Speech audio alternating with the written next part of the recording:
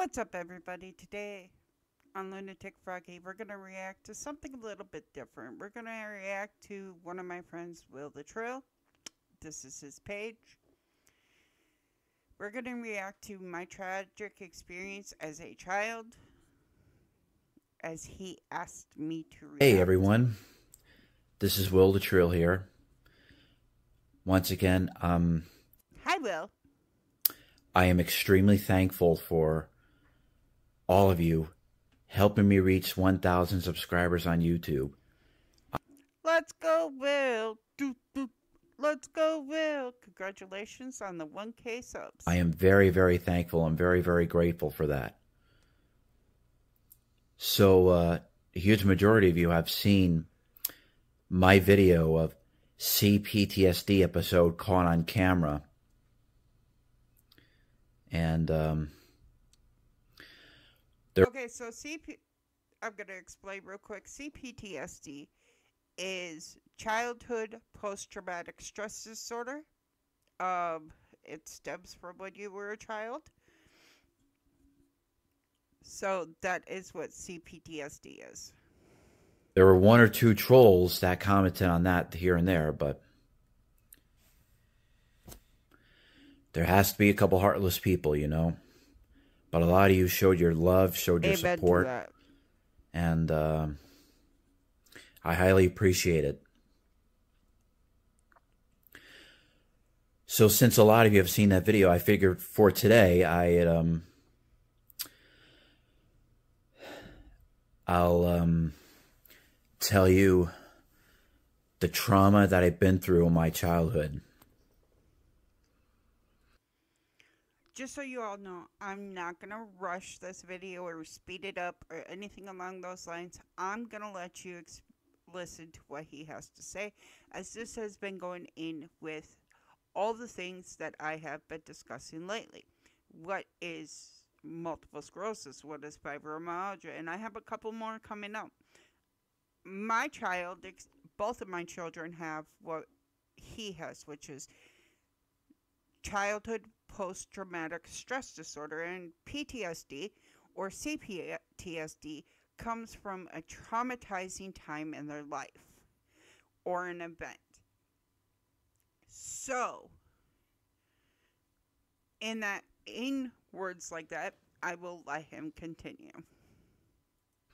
90% of it was from my abusive father, who was verbally and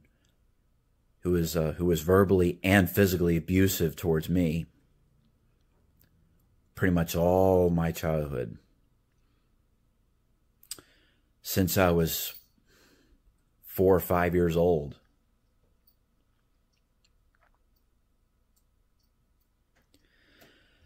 I'm going to try to get through this without breaking down. I know this is really hard for him, and that's why he's taking such long pauses in between. It's because it's hard.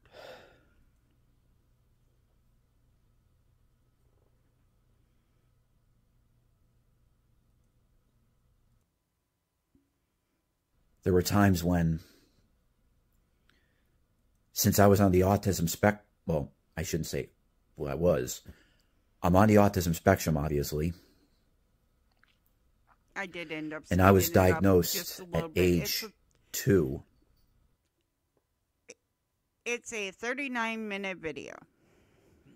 I'm not going to be able to react to it all, but I did speed it up just a little to 1.25, just so that way I can get most of what he's trying to say out there. I'm not going to critique him because talking about childhood experiences is really hard. I could talk about mine, but I would do exactly what he's doing, if not worse. I have had nightmares,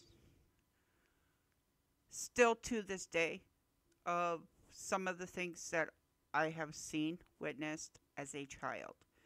So, 100% Will, I feel you. Sorry I had to speed it up just a little bit, but we had to get through it so it wasn't like an hour-long video, because I talked too.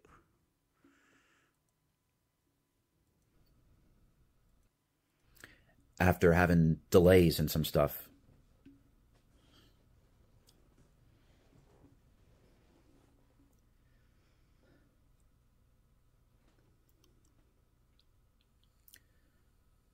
Apparently,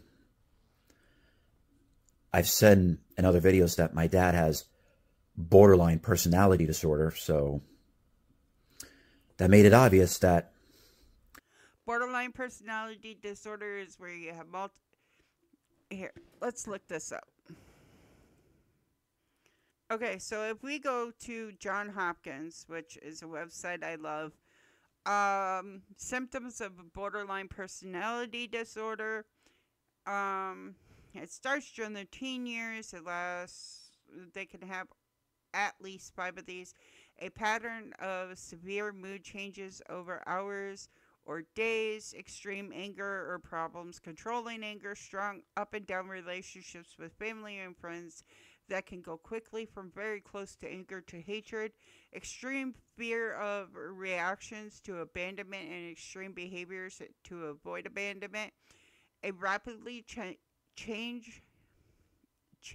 sense of self that can cause sudden changes in goals, values, or behaviors, feeling disconnected from themselves, their body, or reality, or having paranoid thoughts, ongoing feelings of emptiness, self-destructive behaviors such as substance use or misuse, binge eating, unsafe sex with multiple partners, unsafe driving or reckless speeding, suicide attempts, or self-harm behaviors such as cutting hair, pulling, or burning. That's just some of the symptoms. Now, if we go up here, it says borderline personality disorder is a kind of mental health problem. It may also be called emotionally unstable personality disorder. People with BPD have unstable moods and can act recklessly. They also have a hard time managing their emotions. If you have BPD, you may have problems with daily tasks, obligations, and life events. You may have trouble keeping jobs and relationships, and you may use food, alcohol, or other substances to cope. So that is BPD. So let's get back to him. He absolutely did not have the patience and mental stability to raise a special needs child, specifically a child on the autism spectrum. BPD does not have it. You are right. So my disability, it came with stimming. The way I describe it, the way I think of it is your mind is like spinning around and a lot is going on. Like your favorite scene is playing in your head, like something very exciting coming up or whatever. Could be your favorite song too. And then all of a sudden you have this big boost of energy. It's like you're very high and you're just running and skipping and jumping around and making some vocal sounds. In a way, yes. Well, apparently, especially at home, every time that would happen, my father would just scream at me, "William, stop jumping around." I dealt with that too, William. But I couldn't stop, and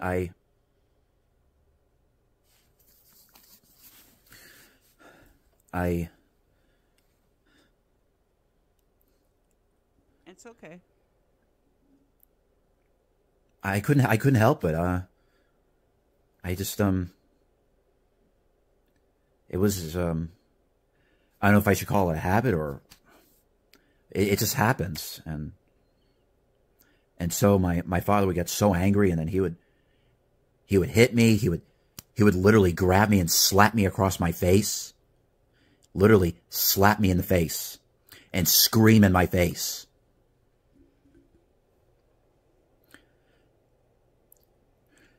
It's like he'd be screaming in my face, "Do as you're told!"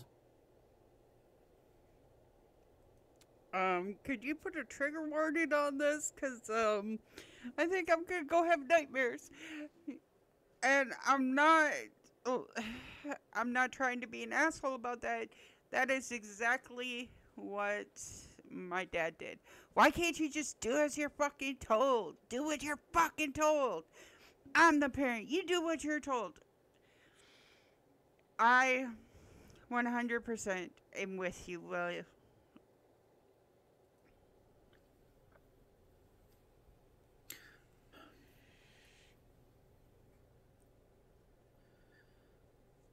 Even just little things would just set him off, literally.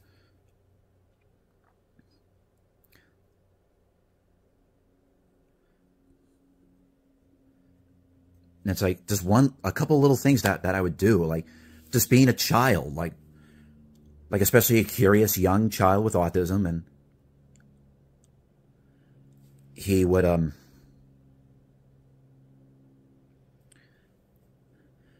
it's like he would scream at me. He would go he'd be like, "Get over here!"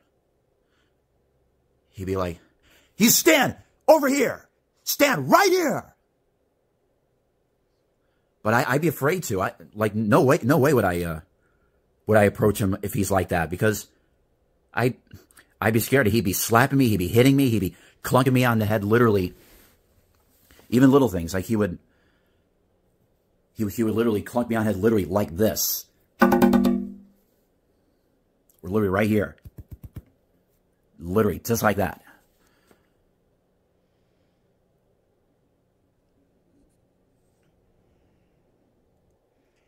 I wanted to pause this. You can see the pain in your eyes. Just reliving all of this. And the fact that you're coming out and speaking about it is more than what most people can do. Luckily for me, I have where I block things out. Bad things happen to me, I block them out. Out of sight, out of mind. Don't remember it. And the fact that you're coming forth and saying all this on camera is truly amazing. And I 100% respect you, Will.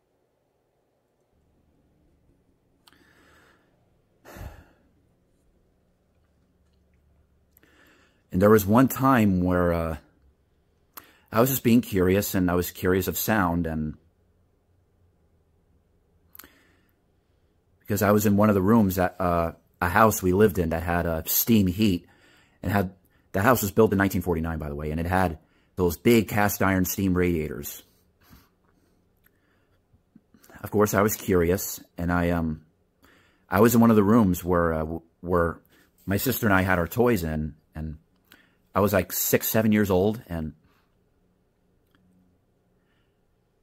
because since I knew how the steam radiators would make these little bit of banging sounds when they would warm up, and then so I used one of those rounded up play blocks, and I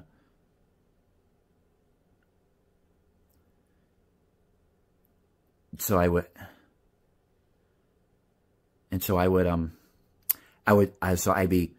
this one time I was tapping on the shutoff valve of that steam radiator just to duplicate the sound that it would make when I wasn't banging on it or anything like really hard or anything, but I was tapping on it enough to duplicate the sound, and then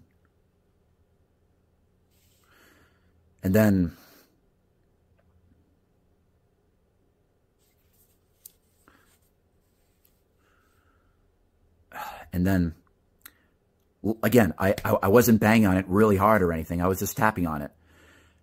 My father storms into the room. Then he grabs the back of my neck like this, and then he slams the top of my face right here, right onto the radiator like 3, 4 times.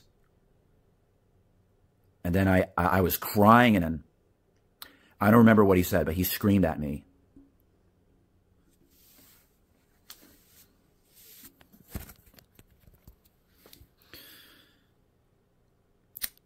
And nobody deserves that. This is hard for me to talk about, but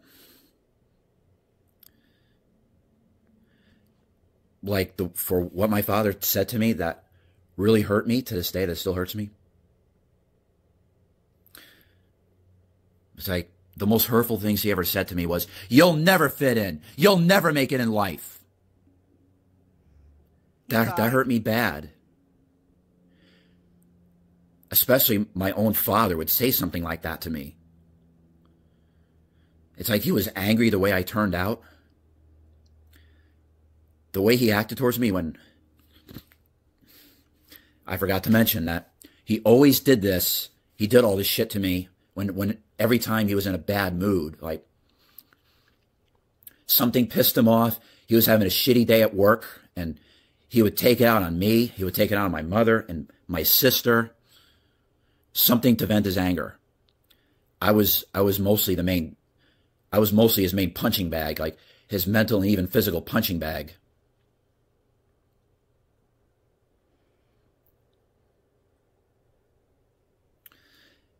Those actions are inexcusable. Amen to that. Well, look at me now. I'm a mess. I have complex PTSD all because of this. So I'm going to try to tell you more. So I remember one time being back in 2007. Back in 2007, I was in 8th grade, and my father was picking me up from bowling, and then I think he mistaked another kid that was stimming, and he thought it was me, and then from the distance, and then I wasn't doing any of that, so I get into his truck, and he was picking me up from after school bowling, and then he goes, "William, you were jumping around like an idiot in there." And then I was like, "What? No, I wasn't." And then from the driver's seat, I was sitting in the passenger seat. Then he slapped me twice, like really hard across my face. Then he screams in my face, "Yes, you fucking were!" And holding my phone, that was how close he was to my face. And this is literally a man who's 6'4" and 220 pounds.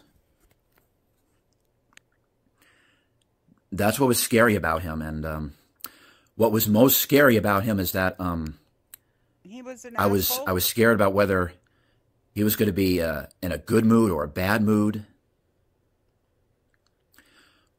What first made me aware, one of the reasons why he was like that is because when my father came home from work, and it was a fairly nice day outside, and I was watching a movie, and then he literally turns the TV off on me, and then he goes, "Come on, outside."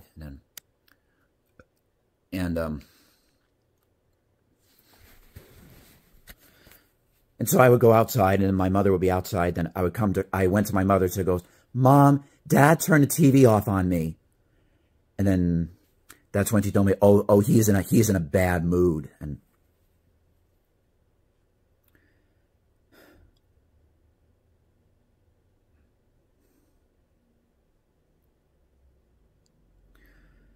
so that's what made me aware of his mood swings. That's what was most scary about this, is whether... that was the most scary, because it was like Dr. Jekyll, Mr. Hyde type of thing. When he was in a good mood, he was fine. He'd be helpful, he'd be supportive, he'd be playful, he'd be funny. That was what was most scary about it. And whenever he'd be working on cars, like, he'd be happy to see me watch him go to work, watch me learn from him, and he would show me what to do, and I learned a lot from him. That was the good things about my father. I learned a lot of it from him, from how to work on cars and some other stuff. I'm glad you can point out the good things that you have with your father, because not a lot of people who are in your situation that have gone through all of this can pinpoint the good times. They normally stimulate to all the bad things that had happened. So I'm really proud of you for being able to. I learned a lot from him. I learned how to do all this stuff because of him. But what you're explaining here runs in between a narcissist, a abuser, and BPD. I think he had a lot more issues than just BPD, because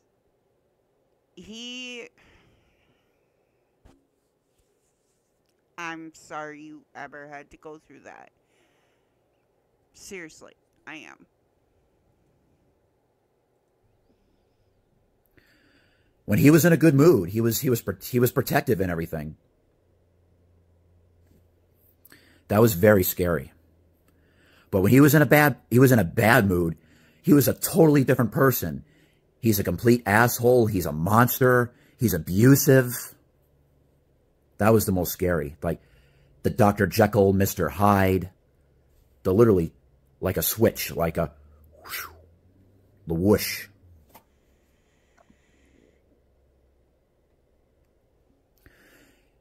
And it's literally little things that can set it off too. It's not just, as he said, being a kid would set it off. It could literally be he woke up and seen the sun was shining, and apparently he didn't like how the sun was shining in his eyes, and it can set him off. When you're in a situation like that, I understood Will couldn't do nothing because he was a child. But his mother should have. His mother should have grabbed the kids and left. Because let me tell you, if anybody put my son's face in a radiator, there would not be a body left to find. So let's continue. What was also traumatizing is like seeing him abuse my sister, and hearing her hear her scream "ow" and then cry, and then we were at the dinner table, and my sister was in the habit of being a fast eater, and then my father would yell at her. He would yell, "Slow down."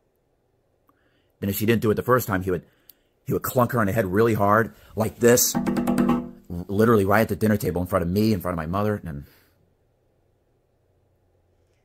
again, the bitch would have had a shotgun to his face if that was my children.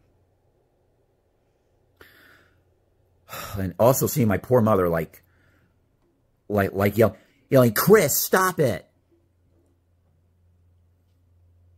Like, Chris, don't hit him." And my poor mother, like, had to put up with it. And also traumatizing a lot of the times, like, seeing him and my mother fighting, and it would get loud, it would get pretty ugly, but, you know, this is the only thing I give my father a lot of credit. He never actually hit her. Thank God about that. Why would he want to hit the woman? My father never hit my mother. Just abuse the children and get away with it. I find it a little surprising, and I find it very good. I should be very glad that he never hit her.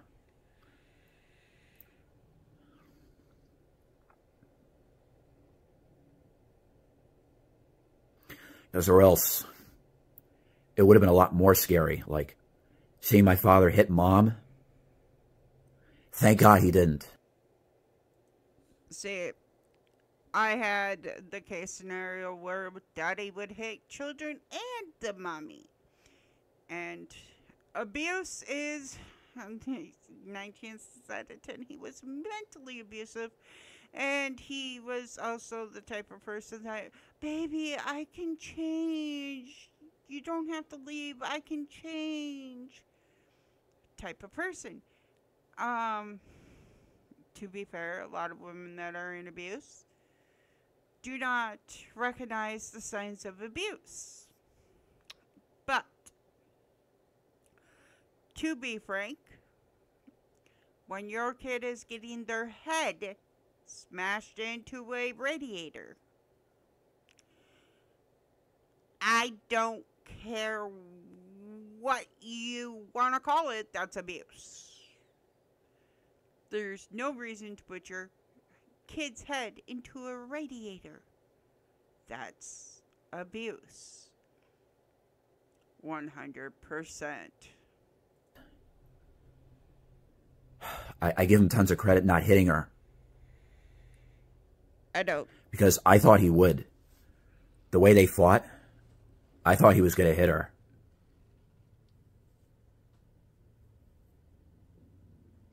It's like I looked at all of this as normal. I thought this was normal. And children raised in this situation do.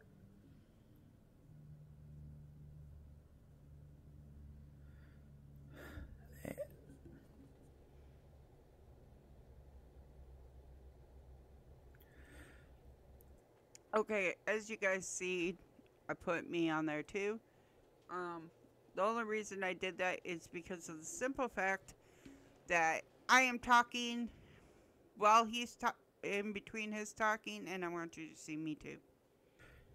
He was like this to me pretty much all my childhood, and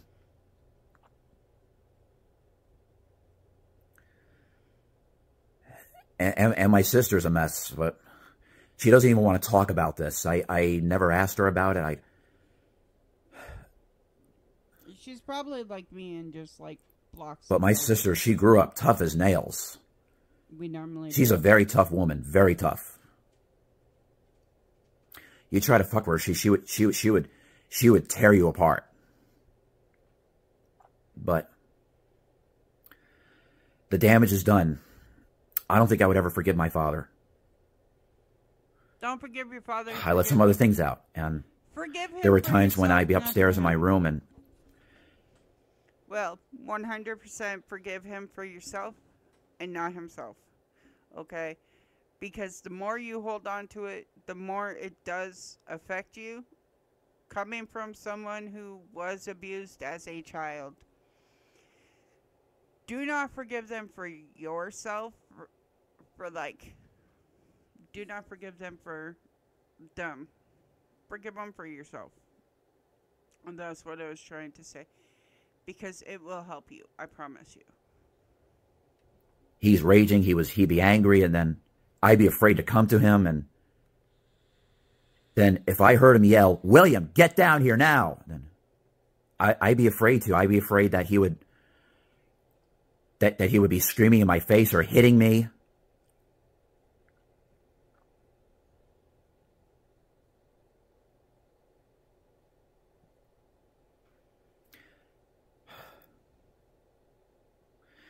And then he would storm upstairs into my room, and he would grab me in the back of my neck, and then he would literally drag me down the stairs. And then that way, my feet were like pop, pop, pop, pop, pop, pop, pop, pop, pop down the stairs.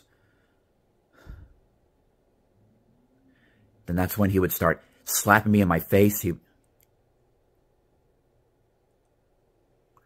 I'd be crying, and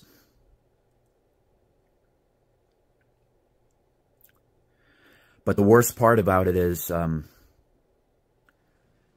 my mother told my sister and I not to talk about it to anybody. Don't tell our teachers at school. Don't tell anybody about this. Because I figured out later that she was scared about what would happen. I have a strong belief that my mother was scared that both my sister and I would get taken away, and she was scared that she would never see her kids again. I have a strong belief that's the reason why she told us to keep our mouths shut.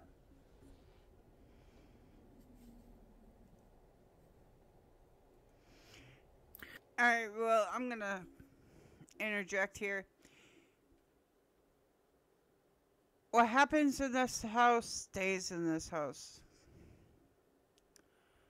Now, I used to say that all the time because my children would go to school and say something and leave out crucial details. Like, gee, I don't know. My daughter went to go swim in the swimming pool, joking around.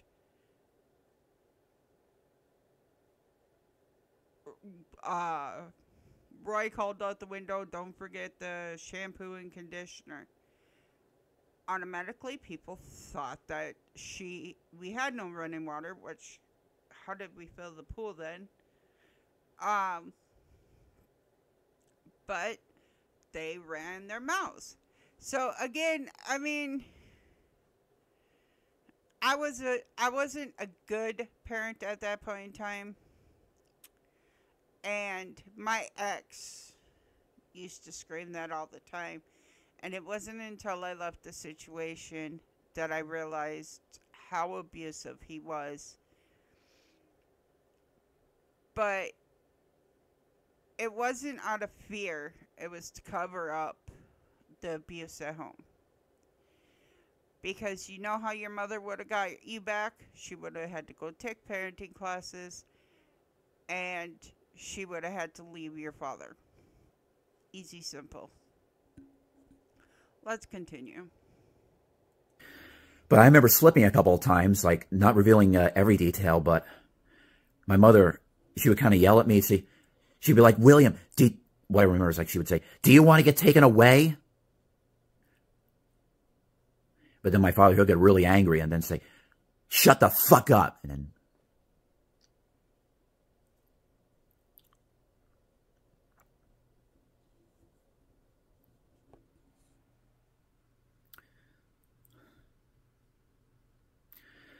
and that's the other thing. Some family members, a couple relatives, and a couple times they saw this, but the problem was they dismissed it as normal because they were used to corporal punishment as the norm back then. That explains. But only one of them were concerned and then opened up to my mother. That's according to what my mother told me. And but at least my father was open that he said that he was abused himself, him and his twin brother, who was my uncle. Doesn't give him excuse. Him and his twin brother were abused by their father, who was my grandfather. God rest his soul. And but he was good to their sister, who was my aunt. The typical daddy's little girl, daddy's little princess. What was different about my father is that he was pretty much just as bad to me as to my sister. I'm sorry. He was about just as bad to my sister as he was to me.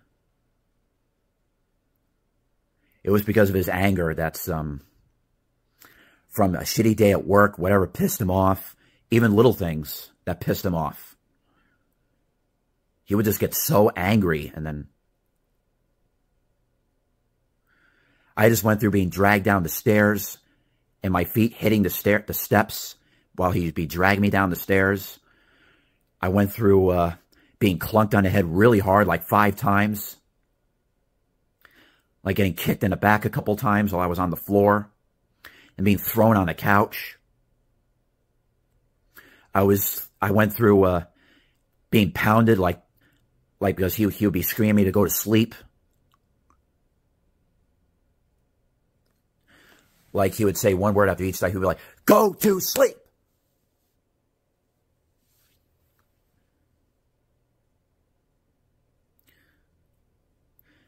Why don't you listen? All this shit. Because you're a child. Well, there's a lot more in my head, but a lot of it just won't come out through my mouth. That I'm trying to get it out, but it just won't come out. But Alright, guys. I had to stop it there because this is getting very long. As I said, I wouldn't be able to watch it all. Well, what you went through was very abusive and very wrong, and I'm very sorry. I greatly apologize for the traumatic experiences that you went through as a child. I'm glad I got to react to this as I myself was in similar situations. And what he's talking about with the what he was talking about with the my dad abused me, so I'm gonna abuse my children is called generational trauma, generational abuse. Well, if my dad did it, I'm gonna do it. But you guys, I love you, and please go show Will the Trill some great love. I hope you have a great day. Love y'all. Bye.